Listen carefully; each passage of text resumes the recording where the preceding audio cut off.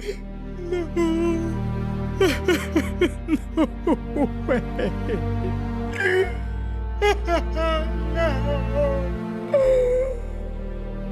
Yeah.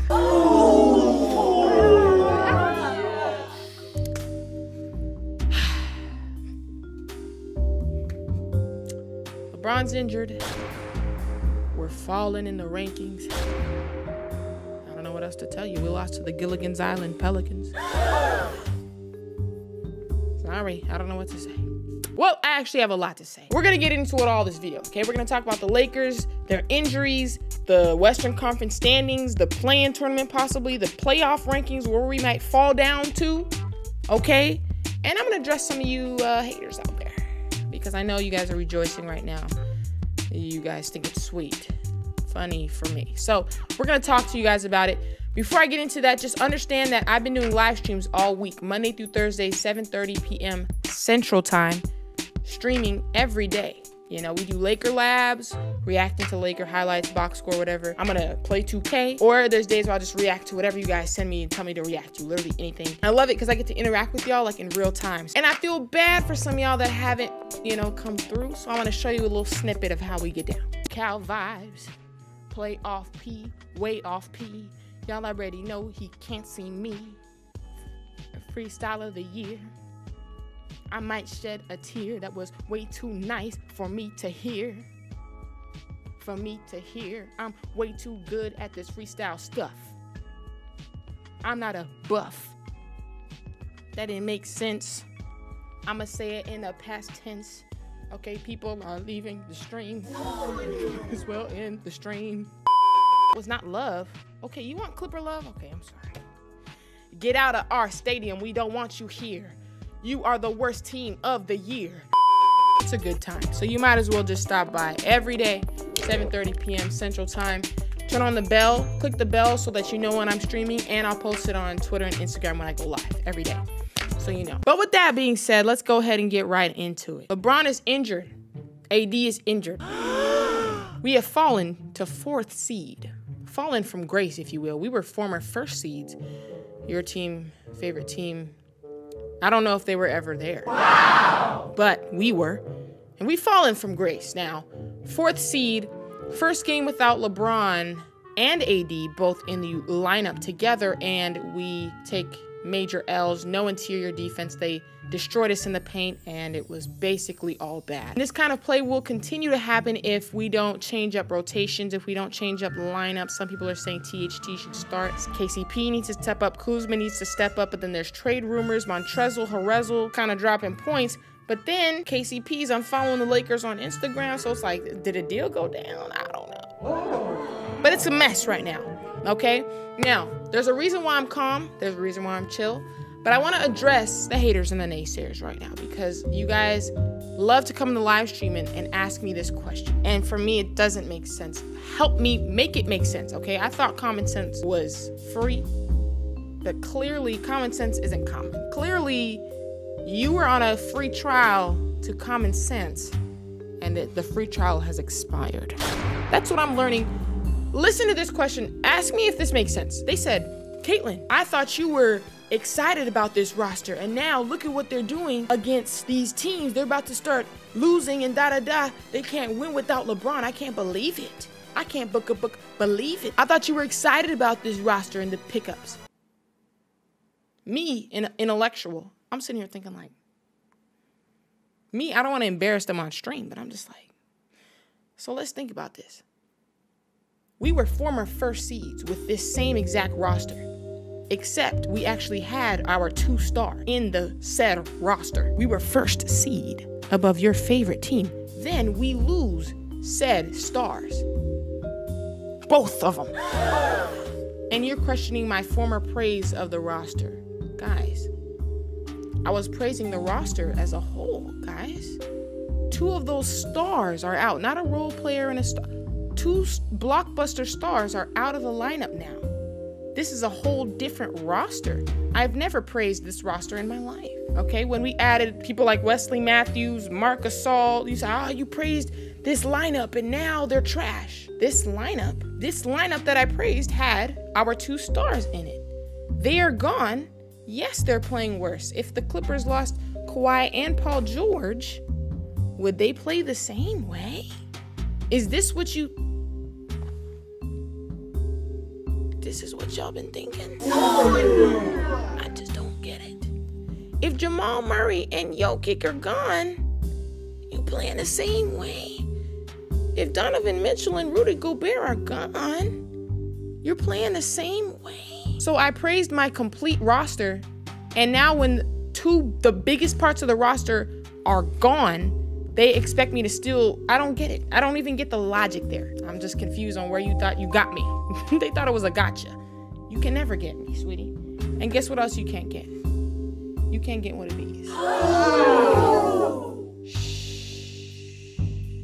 You can never get one of these. And I'm gonna hand you one of these. I'm gonna hand you one of these. An L. You deserve it. Wow. You deserve it. You deserve it. That was the dumbest thing I've ever heard in my life. I thought you were excited for the dumbest thing I've ever heard. To say it politely, respectfully, didn't make sense. Now, let's talk about the roster and the standings, okay? If you know the streams, look at this transition. Streamers already used to this, but all right, so look, Western Conference, we have fallen to 4th. And now here's the concern with the play-in tournament. If you fall out of the 8th seed, you may be put into the play-in if you don't know what the play-in tournament is, you basically got to fight for a playoff spot. If we fall far enough in these rankings, we were first with the same roster that you guys are clowning. When we had our full roster, we were first. So the short-term memory that y'all have right now, go to a doctor, get that diagnosed. But I'm seeing you. You have a short-term memory. We were just first. Then we were second. Now we dropped to 4th. All right, because of what's going on. And it's going to continue to drop because we have a very tough schedule coming up. We have the 76ers, Nets, Clippers, Bucks, all in the span of like the next 2 weeks. And in that time frame, it's very unlikely that AD comes back. And LeBron's definitely not coming back in that time frame. We're losing a lot of games, okay? Problem with that is we're in the Western Conference. Now, side note, if you're an Eastern Conference girly, I don't even know why you shouldn't be looking me in the eye right now. I don't even think you legally should be able to look me in the eye. Let's look at this. Look at our 5th and 6th seeds versus yours. 26 and 17. 5th seed, 26 and 17. 5th seed, 21 and 21. In our league, you'd be somewhere down here. You'd be 10th. In the Eastern Conference, you're 5th. Look at this games behind. Nets are 1 game behind the 76ers. Bucks 1.5 games behind. The next highest is Hawks with 8 games behind it. Sweetie, Hawks, you're 4th seed in the East, you'd be somewhere around 9th seed in the West, and you're 4th in the East. I find that repulsive, but let me hold my tongue. Now, we're competing in the Western Conference, right? So it's very tough for us. We have an uphill battle to fight. We're most likely going to fall a couple of seeds, if not more, because look at this. Our conference is a lot more competitive, as you can see. We're not that far as games behind. We're pretty close, you know, so things can shake up at any moment and we can fall. We're going to fall, okay? If we're not winning the easy games on our schedule, like Orlando, Cleveland, I guess, supposed to be an easy game, but listen, they kill top seeds, remember how they do? So I'm not underestimating anybody right now. We have no right.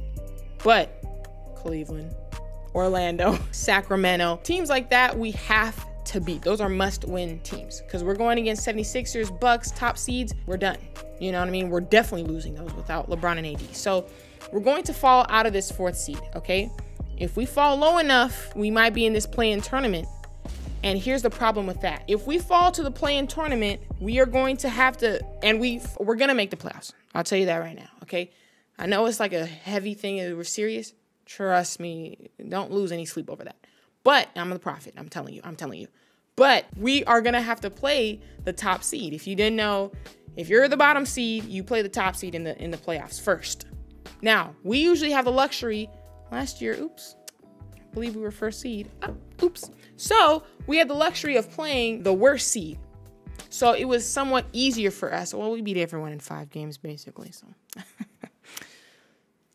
yeah, but that's why people like the 1st seed and teams like the 1st seed, because are able to go against easier teams first. So you kind of not rest, but coast, and gradually it gets harder. Whereas if you come in at the bottom of the playoffs and bottom of the standings, it's an uphill battle. From the jump, you have to beat teams like the Jazz, possibly the Clippers. The Suns have been resting Chris Paul and they're still winning, which is crazy. But they've had to do a lot of load management, and we'll talk about that in a second. But we're going to have to face some of these top teams, and that's going to be tough for us. And that's tougher than going against some of the bottom seed. And I know it's funny. The flip side of the coin is the Jazz, the Clippers, the Suns. When they heard that LeBron got hurt, I know their blood was boiling. Boiling. New Orleans, boiling. It was boiling because they realized that they have to play us first. They don't want that. Well, let's be honest. Does your favorite team, your team, you would want to play the Lakers in the first round? You would prefer that? Or you prefer an easier team? Let me know. I know they were mad. The coaching staff was like, because they know that if we fall down and they're up there, they got to play us first. Imagine being first seed and getting knocked out in the first round. That's insane. So on the flip side, I know that's the other side of it that they don't want to talk about, but I don't think they like that. I think they'd rather us up at first, second, and third seed because they don't have to face us until a little later. Western Conference Finals, something. Now you get us first, possibly. So good luck. Good luck. However, back to the somber side of our predicament, guys. Here's the thing. There are going to be a lot of adjustment periods between now and the playoffs starting, which isn't a good thing, okay? You're supposed to roll into playoffs well-rested and running like a well-oiled machine. We are definitely not going to be doing that because LeBron and AD are hurt. So we've just been thrown into a whole new situation. This is a whole new season right here, okay? We're playing with Kyle Kuzma as our star. All right, we got to figure out new rotations, new lineups. People are saying, THT should start, whatever. We have the trade deadline coming up. So this whole roster could be flipped upside down. Flipped it and reversed it. So at this point, KCP could be gone. He tried to unfollow us on Instagram like we wouldn't see it. The live stream caught it and they told me immediately, KCP, you can't get through me. And I was petty. So if you get traded, sayonara. Will we miss you? I don't know.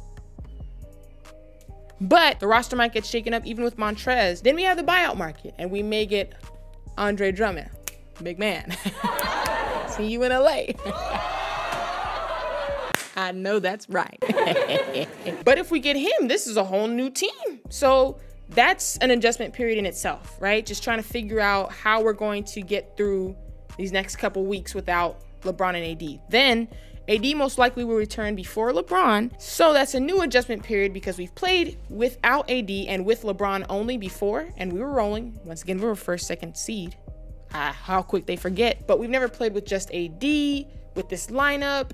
So that's going to be another adjustment period.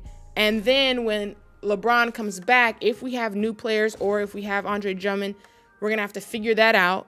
And by the time that is, it's going to be right before playoffs, sort of. So we're rolling into playoffs, into an uphill battle, possibly playing tournament, or if not, we're going to be playing just a top seed, you know, and it's going to be tough.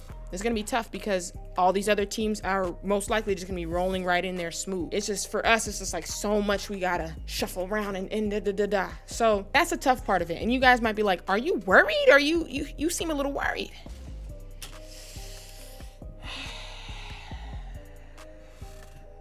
You must not know me.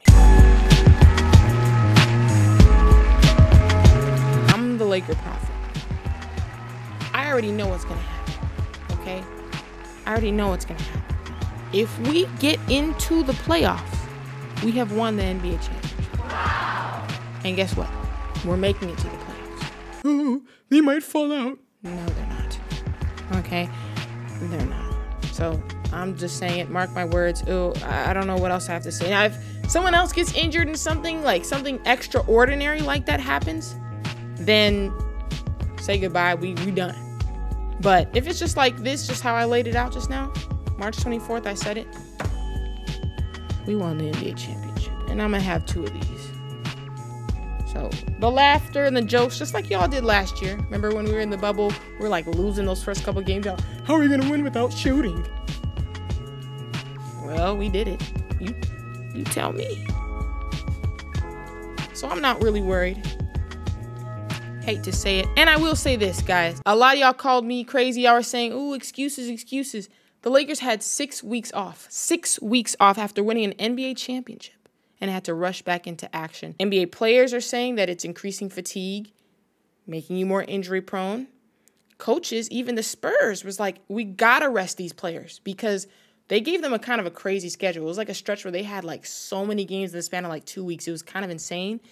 And the coach was like, we gotta do it. I understand this is low, it's like against the rules, but we have to because people are gonna get injured this way. And you from your couch at home told me I'm over-exaggerating. No, that's not a factor because the schedule was easier. I said, you're playing NBA games. You're running the length of the floor. It's going to take a toll on the body.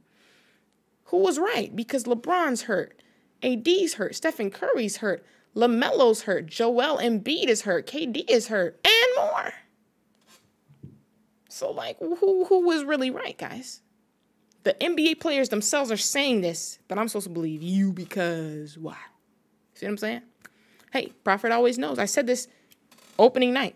Clippers.